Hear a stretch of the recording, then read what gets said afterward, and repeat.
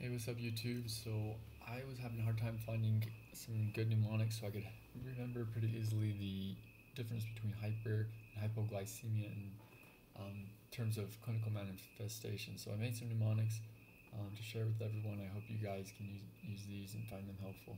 So first, we're going to use the two contexts of being at the bar and at the club to conceptualize hyper and hypoglycemia. Now, hyperglycemia will be represented by this piece of candy on the table, maybe a free little candy for being at the bar. He's thirsty and dry. He's drinking his beer. He's gonna wet his whistle. This is a manifestation of hyperglycemia.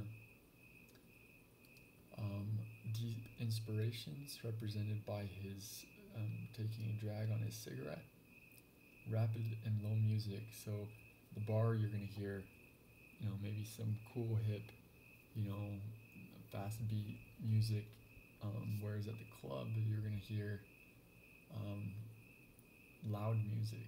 So at the bar we get quiet music being representative of weak, but it's still fast music, so it's rapid. So weak and rapid pulse.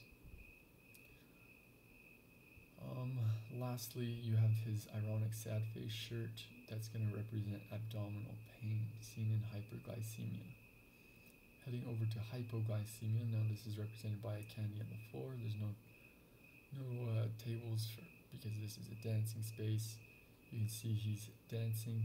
That represents the tremors and convulsions seen in hypoglycemia. Drooling here and a little moisture. So drooling and moisture being representative of hypoglycemia.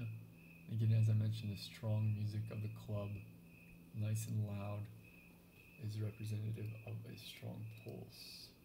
So again, contrasting with the bar, you have rapid but weak pulse. Alright guys, please like and subscribe if that helped you. Cheers. Have a good day.